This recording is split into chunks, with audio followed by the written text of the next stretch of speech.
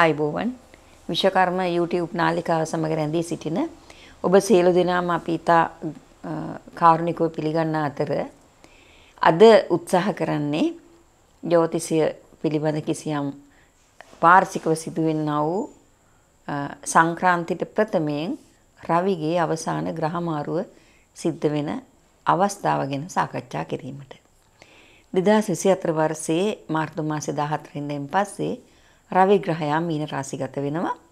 ඒ මීන රාශි ගත වීමේදී මිත්‍ර බලයෙන් සිටින රාශියකට මේ ග්‍රහය ඇතුල් වෙන්නේ. ඒ මීන රාශියේ රවි ගමන් කරද්දී ඔබගේ ජන්ම පත්‍රයට අනුව, ඒ කියන්නේ ඔබගේ ලග්නයට අනුව මොන විදිහේ බලපෑමක් ඔබට සිද්ධ වෙනවද කියන එකයි අද අපි සාකච්ඡා කරන්නේ. එහෙනම් කතා කරලා බලමු මේෂ ලග්නයේ ඉඳන් මීන ලග්නය දක්වා ඒ භාවයන්හි රවි ගමන් කරද්දී මොන වගේ බලපෑමක් ඇති කරනවද කියලා. මේෂ රාශියෙන් උත්පත්ති ලැබූ ඔබේ කේන්දරයේ 12 වෙනි භාවය, 12 වෙනි කියන්නේ මෝක්ෂ ස්ථානය, අනිත් පැත්තෙන් බලද්දී වැය ස්ථානය, සියල්ල පිට වෙන ස්ථානය. මෙම ස්ථානයට රවි ග්‍රහය ඇතුල් වෙනවා මාර්තු මාසේ 14 වෙනිදාන් පස්සේ. එතකොට මෙම ස්ථානයේ රවි ග්‍රහය ගමන් කරද්දී මොන වගේ බලපෑමක් ඔබට ඇති කරනවද? ඇත්ත වශයෙන් මේ රවි 12 වෙන්න ගමන් කරන එක ඒ තරම්ම ගුණදායක යහපත් ප්‍රතිඵල උදා කිරීමට හේතු වෙන්නේ නැහැ. ඔබ රටේ සමාජයේ ගෞරවයට භාජනය වෙලා හිටපු කෙනෙක් නම් ඒ තත්ත්වයන් අවම වීමට, එහෙම නැත්නම් ඒ තත්ත්වයන් නොලැබී යාමට, එහෙම නැත්නම් එවැනි අවස්ථාවන් මේ කාල සීමාවේ උදා නොවීමට තරම් බලපෑමක් මේ රවි 12 වෙනිදා ගමන් කරද්දී ඇති වෙනවා. ඊළඟට දැනට ඔබ කිසියම් තත්ත්වයක් පවත්වාගෙන යනවා නම් ඒ තත්ත්වයෙන් පහළ වැටීමක් සිද්ධ වෙන්න පුළුවන්. ඊට ගෞරව සම්මානවලට පාත්‍ර විය යුතු පුද්ගලයෙක් වුවත් ඒ අවස්ථාවන් මගහැරී යන්න පුළුවන්. එහෙම නැත්නම් ඔබට එම අවස්ථාවන් නොලැබී යන්න පුළුවන්. අනේ ඒ ආකාරයේ තත්ත්වයක් මේ රවි ග්‍රහය 12 වෙනි භාවයේ ගමන් කරන කාල සීමාව ඇතුළත මේ මාසය වගේ කෙටි කාල සීමාවක් ඇතුළත සිද්ධ වෙනවා මේෂ ලග්න හිමියන්ට. තමන්ගේ හිත මිතුරන් සමග ආරවුල් ඇති වෙන්න පුළුවන්. පියා වැඩිහිටියන් ඒ වගේ අය රෝගාබාධ තත්ත්වයන්ට මුහුණ පාන්න පුළුවන්. එවැනි අයට අපල උපද්‍රව ඇතිවීමට තියෙන ඉඩ හසර වැඩි රවි ග්‍රහයා මේෂ ලග්න හිමියන්ගේ 12 වෙනි භාවයේ ගෝචර වෙලා ගමන් කරද්දී. එනිසා මෙවැනි මෙම ජන්මීන් විශේෂයෙන් මේ රවිගේ මේ ගමන් කිරීමත් එක්ක Tamante බලපාන්නා වූ අසුබදායී ප්‍රතිඵල නිසා තමන්ගේ ආදායම් තත්ත්වය අවම වෙන්න පුළුවන්. වැය පක්ෂයේ වැඩිවීමට තියෙන ඉඩකඩ වැඩි. මේ තත්ත්වය අවබෝධ කරගෙන හැකිතාක් මේ භෞතික සම්පත් ඒකරාශී කිරීමට හෝ අයිතික ප්‍රසිද්ධිය වෙනුවෙන් කටයුතු කිරීමට හෝ පෙළඹෙන්නේ නැතුව මේ කාල සීමාව ටිකක් මධ්‍යස්ථව ඉඳලා කටයුතු කළොත් යහපත් කියන එක තමයි අපට හඳුන්වා දෙන්න පුළුවන්. වෘෂභ ලග්නයෙන් උත්පත්ති ලැබූ ඔබට මාර්තු 14න් පස්සේ රවි ග්‍රහයා ඔබේ කේන්දරයේ 11 වෙනි භාවයට ඇතුල් වෙනවා. තමයි රවි ග්‍රහයාට ඊටාම යහපත් ස්ථානයක් විදිහට තමයි මේ 11 වෙනි භාවය හඳුන්වන්නේ. මේ 11 වෙනි භාවය මේ තරම්ම යහපත්යි හඳුන්වන්නේ. මේක අයස්ථානීය වශයෙන් හඳුන්වනවා. ඊළඟට දැන් සුබ මුහූර්ත සකස් කරද්දී නැත්නම් සුබ නැකත් යහපත් වැඩ කටයුතු වලට නැකත් සම්පාදනය කරද්දී හොඳ වෙලාවල් සම්පාදනය කරද්දී පැරණි ආචාර්යවරුන්ගේ උපදේශයක් තමයි රවි 11ට තියලා ඒ සුබ මුහූර්ත සකස් කරන්න කියන එක. ඒ කියන්නේ ඒ තරම් ඒ රවි ග්‍රහයා 11 වෙනිදා ඉන්නේද්දී විශේෂයෙන් දැන් නිවසක් හදන කෙනෙක් එහෙම මුල්ගල් තැබීමක් ඒ වගේ දෙයක් කළොත් ඒ නිවස කරදරයකින් තොරව මිල මුදල් ලැබිලා සකස් කරගන්න පුළුවන් ශක්තියක් විශ්ව බලයක් මේ රවි 11 වෙනිදා ගමන් කරද්දී ඇති වෙනවයි කියනවා. එහෙමනම් වෘෂභ ලග්න හිමියන්ගේ කේන්දරයේ රවි ග්‍රහයා 11 වෙනිදා ගමන් කරන මේ මාසයක වගේ කාල සීමාව ඇතුළත ඔබගේ රැකියාව කරදරයක්, බාධාවක්, අවුලක්, වියවුලක් නැතුව ගෙනියන්න පුළුවන්. ඊළඟට ඔබේ ආදායම් තත්ත්වය පහත වැටෙන්නේ නැතුව පවත්වා ගන්න පුළුවන්.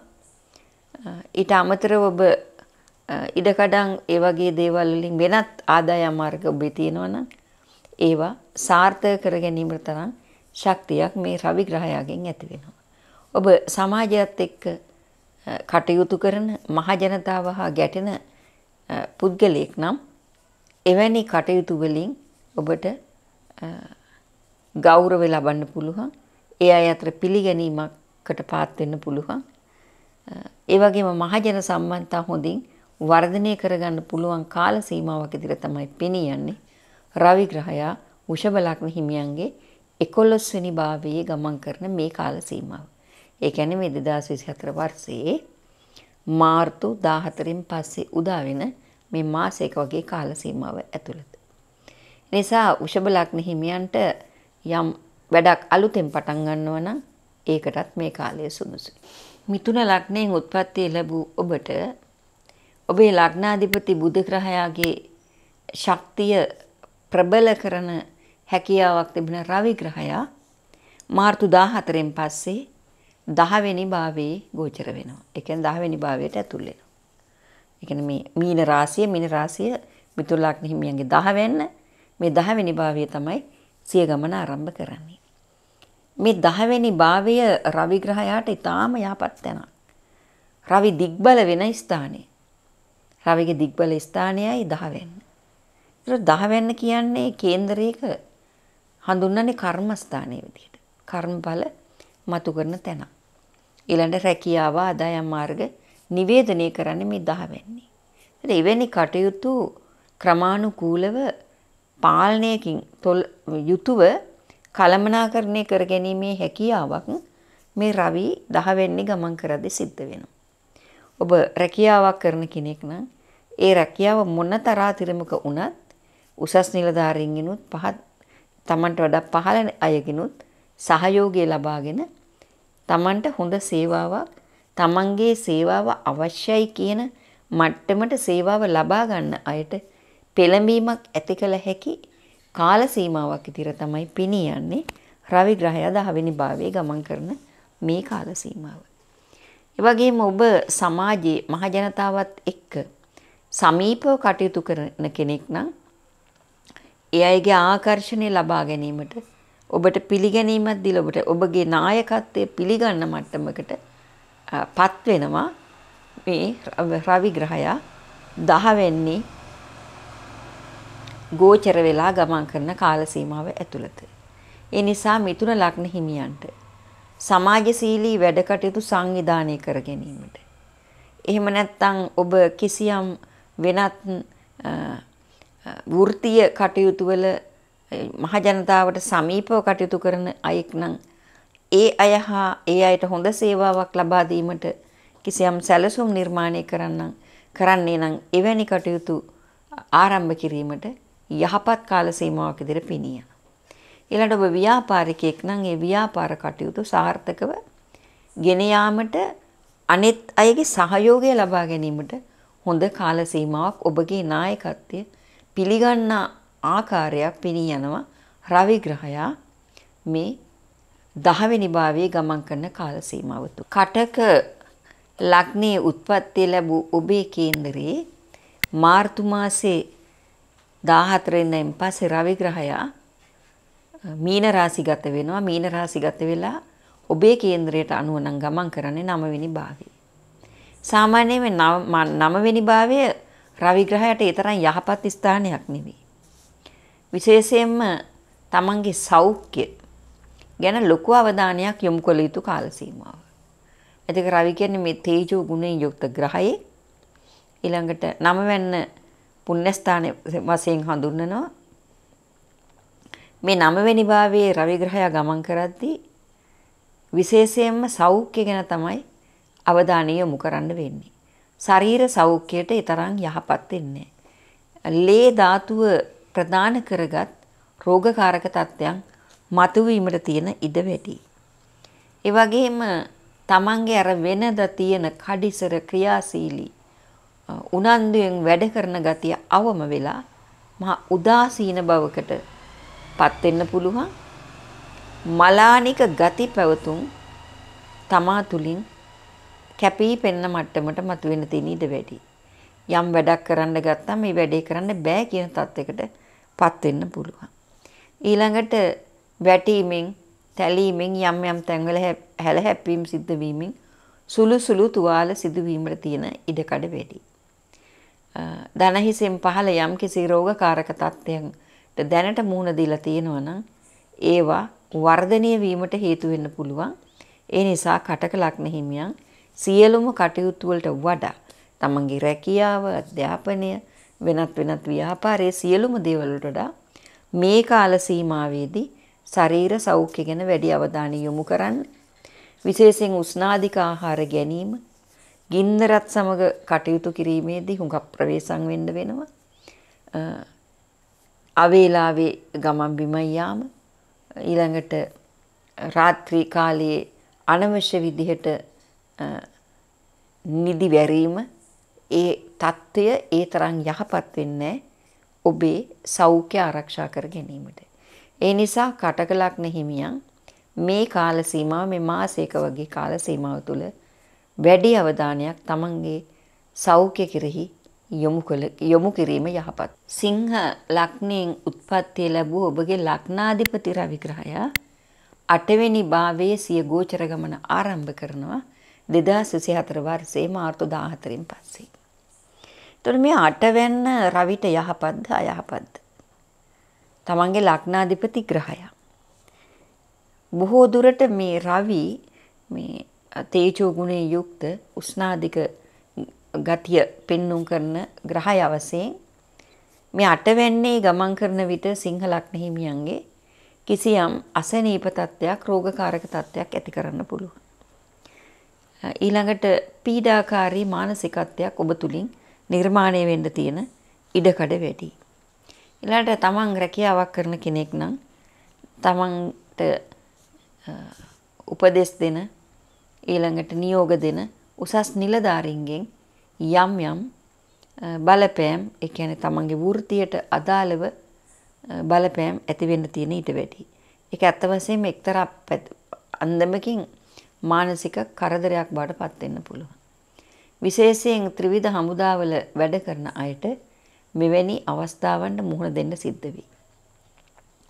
ත්‍රිවිධ හමුදාව, පොලිසිය වැනි අයට කරන්න බැරි දේවල් වලට ඉදිරිපත් වෙන්න වෙනවා. තමන්ගේ ප්‍රධානීන්ගේ නියෝගයන් වලට අනුව කටයුතු කරන්න යාම.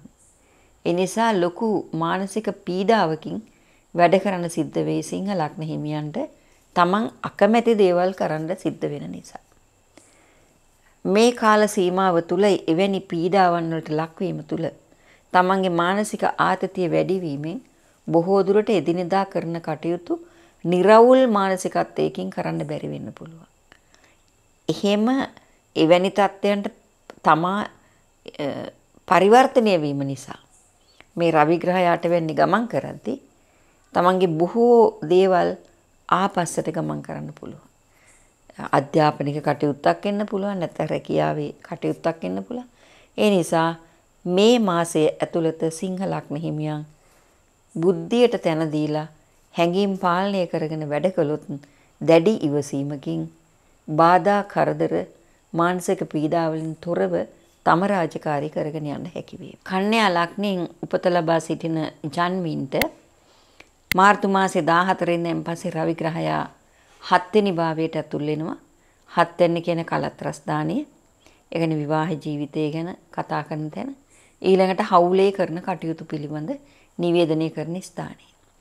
එතකොට මෙවැනි කටයුතු වලට මේ රවිගේ බලපෑම කොහොම වෙයිද?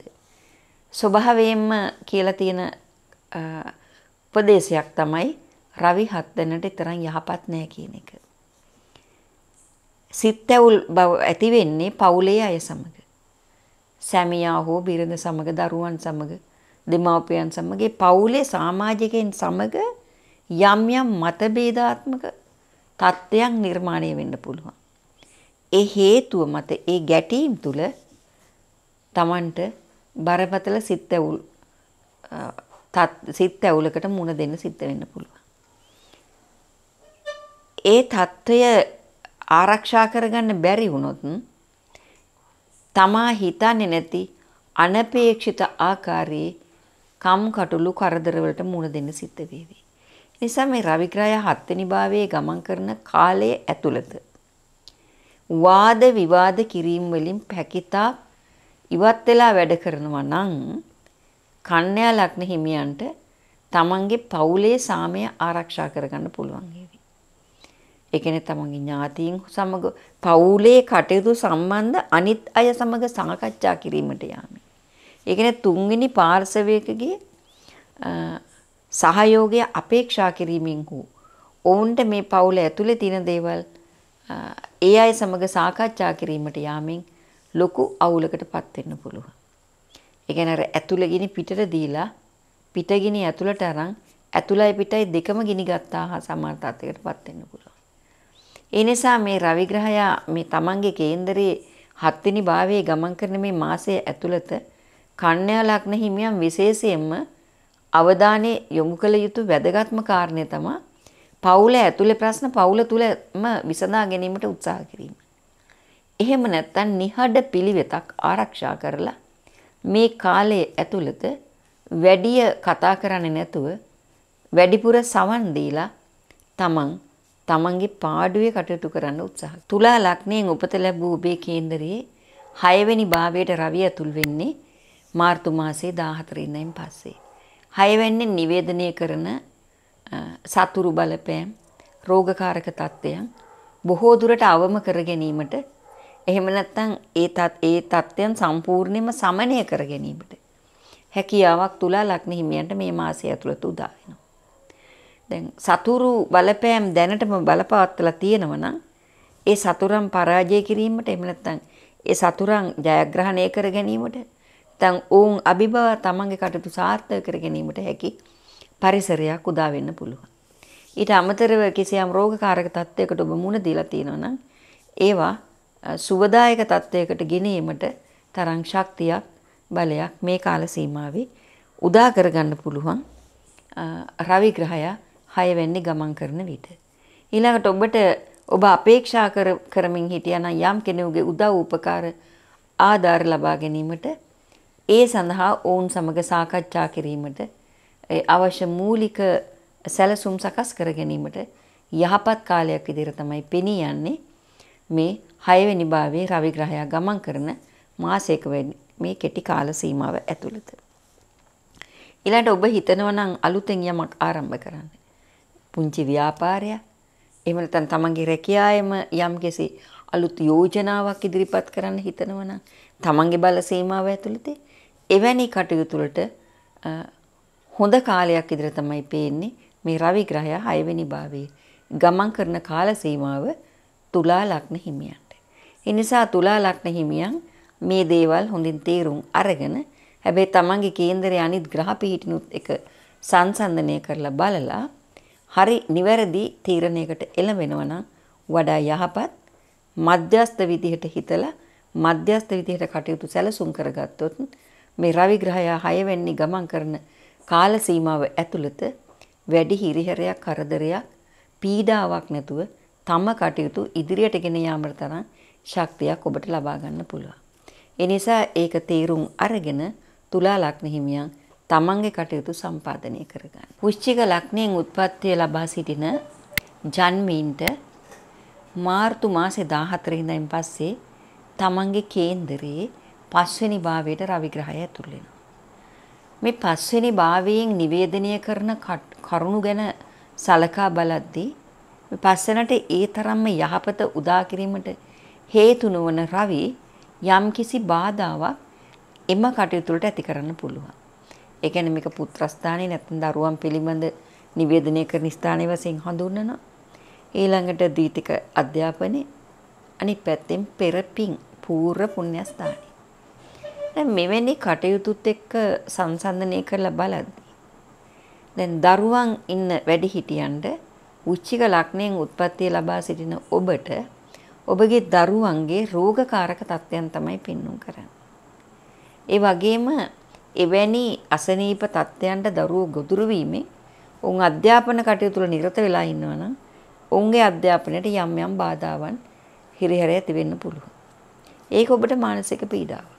ඒ නිසා දරුවන් නිසා ඇතිවන පීඩාවේ ආකාරයෙන් වෙන්න පුළුවන්. ඊළඟට තමන්ගේ අනට කීකරු නොවි හිතුවක්කාර මුරණ්ඩු ගති දරුවන් තුලින් නිර්මාණය වෙන්න පුළුවන්.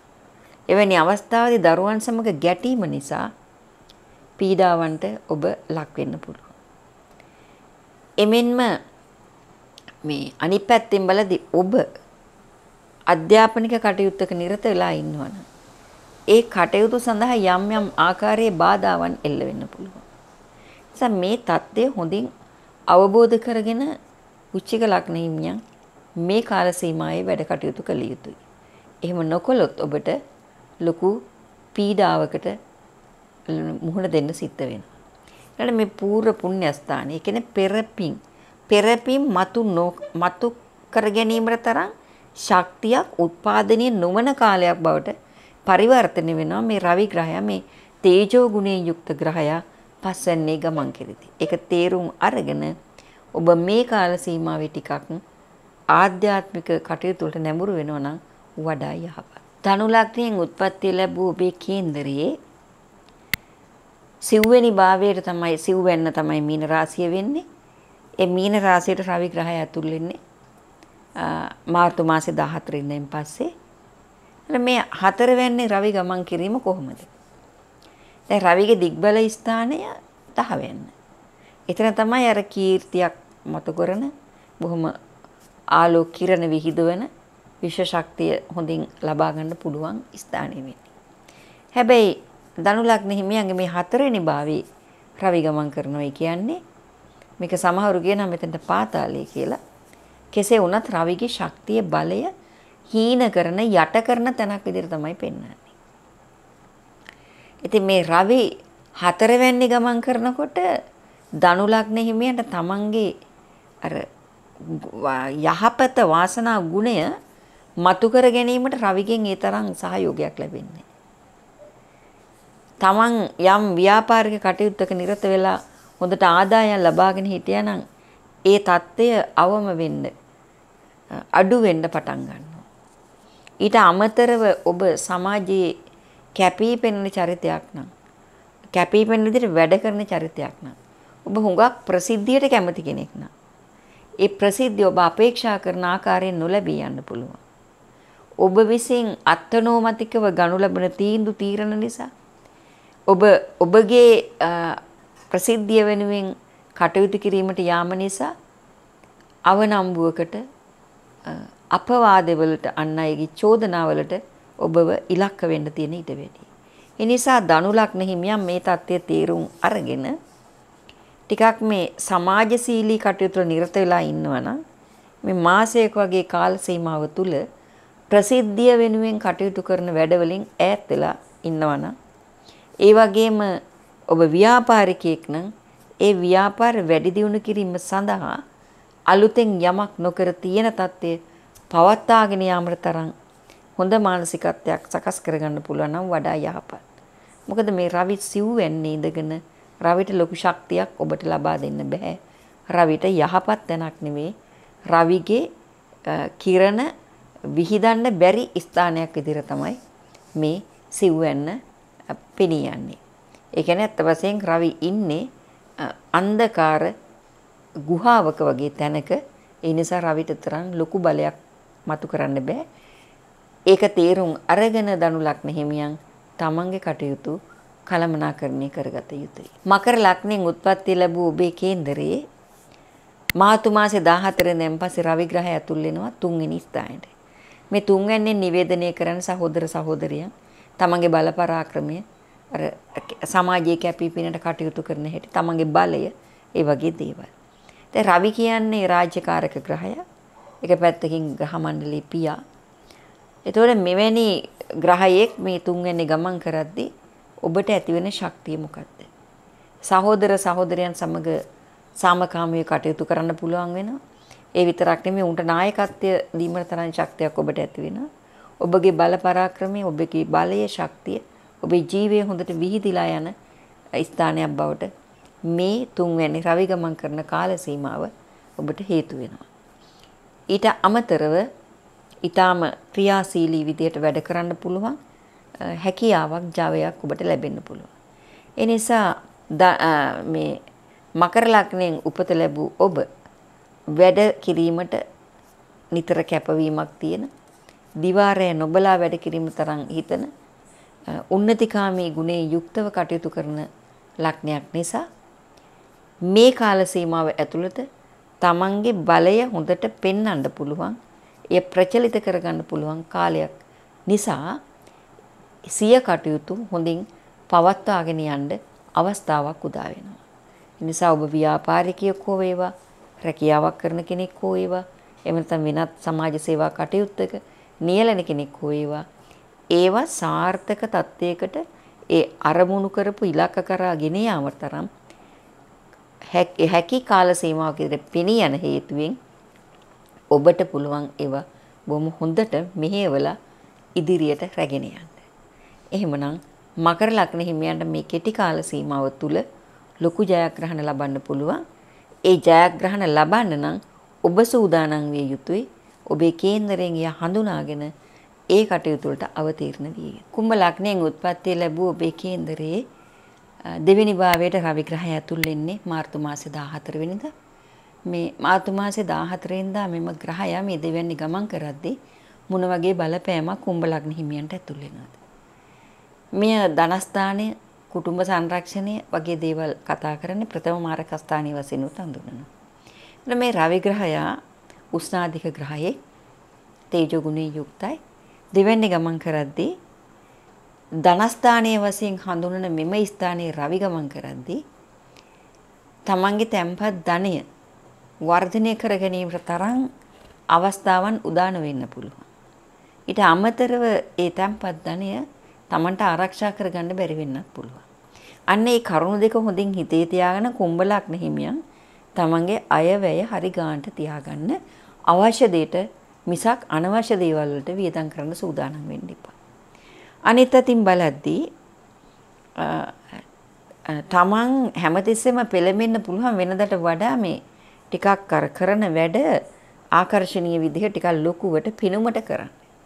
ඒ වගේ තත්ත්වයන්ට ඔබ පෙළඹුණොත් මේ කාල සීමාව ඇතුළත බොහොම පොඩි මුදලකින් කරන්න පුළුවන් දෙයට විශාල මුදලක් වියදම් කරන්න වෙනවා. ඒ නිසා කුම්භ ලග්න හිමියන් අර පමණ දැන කටයුතු කරන්න සූදානම් වෙනවා නම් ඔබට ඔබේ ආදායමට ගැළපෙන විදිහට වියදම් සකස් කරගන්න පුළුවන්. ඊළඟ කුටුම්බ සංරක්ෂණය කියන්නේ මේ පෞල් ජීවිතය ඇතුලේ පෞලේ අය කොයි විදිහටද ඒ අයත් එක්ක වැඩ කටයුතු කරන්නේ. ඒ අය සමග ගැටෙන්න යන්න එපා. ඒ අය කරන වැඩ අනවශ්‍ය විදිහට විවේචනය කරන්න යන්න එපා. මොකද මේ විවේචනය කිරීම තුල තමන්ගේ ආත්මාභිමානය ගැන හිතලා අන් අය විවේචනය කරන්න කියලා මේ පවුල ඇතුලේ පවුලේ සමාජිකයන් මහ බරපතල ප්‍රශ්න සකස් කරගන්න පුළුවන්. ඒ නිසා එවැනි ප්‍රශ්න නිර්මාණය කර නොවන ආකාරයට කටයුතු කිරීමට ඒ කියන්නේ පවුල විදිහට පවුල ඇතුලේ ජීවත් වෙන විට ඒක හොඳින් හිතේ තියාගෙන මේ මාසයේ ඉවසීමෙන් කටයුතු කරන්න ඕන කුම්භ ලග්න හිමියන්. අනිත් පැත්තෙන් බලද්දී මේ සාමාන්‍ය රවි දෙවැනි ගමන් කරද්දී ඔය උෂ්ණාධික බව වැඩි වෙලා මේ බෙල්ලෙන් ඉහළ මුහුණේ ඇස්වල ඒ වගේ රෝගාබාධ තත්ත්වයන් ඇති වෙන්න පුළුවන්. එතනදී ඔබ පුඟක් පරිස්සම් වෙන්න ඕනේ උෂ්ණාධික ආහාර ගැනීම. ඊළඟට Tamanට නොගැලපෙන ඔය ආලේප වර්ග භාවිතයෙන් ඉවත් වීම. එහෙම වුණොත් කුම්භ ලග්න හිමියන්ට මිශ්‍ර ඵල උදා කරන මාසයක් බවට මේ රවි දෙවැන්නේ ගමන් කරන කාල සීමාව සකස් කරගන්න පුළුවන් වෙයි. මීන ලග්නයෙන් උත්පත්ති ලැබූ ඔබේ කේන්දරයේ ලග්නගත වෙලා රවි ග්‍රහය ගමන් කරනවා මාර්තු 14න් පස්සේ. සාමාන්‍ය රවි කියන්නේ ග්‍රහ මණ්ඩලයේ පියා විදිහට සකස් හඳුන්වනවා. අනිත් පැත්තේ රාජකාරක ග්‍රහය, පීතෘකාරක ග්‍රහය. එතකොට ඒ කියන්නේ හැම අවස්ථාවකම රවිට මූලික ස්ථානයක් හම්බ වෙනවා. මේ මීන ලග්නයෙන් උත්පත්ති ලැබූ ඔබේ කේන්දරයේ රවි ලග්නගත වෙලා ගමන් කරද්දී වෙනදට වඩා ඔබ පිළිබඳ ලොකු අභිමානයක් ඊළඟට මමත්වයකින් කටයුතු කරන්න පෙළඹෙන්න පුළුවන්. ඊළඟ තමන් කරන වැඩ පිළිබඳව කාගේවත් විමසීමක් නැතුව Tamanට ඕනෑ විදිහට හිතූ මතයට වැඩ කරන්න පුළුවන්. මේ ලග්නයේ ගමන් කරන කාල සීමාව ඇතුළත. ඒ තමන්ගේ පෞරුෂය ගැන ප්‍රමාණයට වඩා හිතලා ඒ පෞරුෂය අනිත් අයට කැපී පෙනෙන විදිහට අනිත් අය අතර කැපී පෙනෙන චරිතයක් බවට පත් වීමට ඔබ උත්සාහ කරන්න පුළුවන්. එවැනි කරුණු නිසාම ඔබ කෙරෙහි මෙතෙක් පැවති ආකර්ෂණීය ගුණය නැති වෙලා යන්න පුළුවන්. ඒ කියන්නේ කොටින්ම කියනවා අපි අහංකාරකමක් ආඩම්බරකමක් ඇති වෙන්න පුළුවන් මේ රවි ලග්නගත වෙලා ගමන් කරද්දී. තමන් කියන දේ විතරයි හරි, තමන් කරන දේ විතරයි හරි. වෙන අනිත් අය කිසි දෙයක් හරියන්නේ. ඒ නිසා අනිත් අයට සවන් දීමෙන් තොරව, අනිත් අයගේ සහයෝගය ලබා ගැනීමෙන් තොරව කටයුතු කරන්න පුළුවන්. ඒ නිසා මේ මීන ලග්න හිමියන්ට රවි ග්‍රහයා මේ තමන්ගේ ලග්නයේ ගමන් කරන කාල සීමාව තුළ මහජන සම්බන්ධතා පවත්වා ගැනීම පිළිබඳ ගැටලුවක් මතුවිය හැකියි. එනිසා මීන ලග්න හිමියන් මේක තේරුම් අරගෙන මේක අවබෝධ කරගෙන ප්‍රමාණයට වඩා තමන්ගේ බලපුලුවන්කාරකම් අනිත් අයට පෙන්වන්න යන්නේ නැතුව බුද්ධිය අවදි කරලා හැඟීම යටපත් කරලා වැඩ කරන්න. එහෙම කළොත් ඔබට යහපත් පුද්ගලයෙක් විදිහට සමාජය තුල කටයුතු කරන්න හැකි වේවි. මං හිතනවා වඩාත් යහපත් මේ කාල සීමාවේ ශාස්ත්‍රීය හා පර්යේෂණ කටයුතු වලට මීන ලග්න හිමියන් එළඹීම වැඩියෙන්ම ප්‍රතිඵලදායී වෙන්න පුළුවන්. විශ්වකර්ම YouTube නාලිකාව වෙත අද අපේ ඉදිරිපත් කළේ රවි ග්‍රහයා මාර්තු මාසේ 14 වෙනිදා රාශි චක්‍රයේ අවසාන රාශිය වූ මීන රාශියට ඇතුල් වෙලා ගමන් කිරීම තුලදී ඔබේ ලග්නවලද මොන විදිහටද බලපවත්වන්නේ කියලා. ඒ බලපෑම ඇතුළත රවිගෙන් සිදුවන්නා වූ යහපත හෝ වේවා අයහපත හෝ වේවා ඔබගේ කේන්දරයේ අනිත් ග්‍රහ බලපෑම් සමග සංසන්දනය කරලා තීරණයකට එන්න. එහෙම එන්නේ නැතුව උඩින් පල්ලෙන් කතා කරලා ඊළඟට මාතෘකාව දිහා විතරක් බලලා නිගමන වලට එළඹෙන්නවත්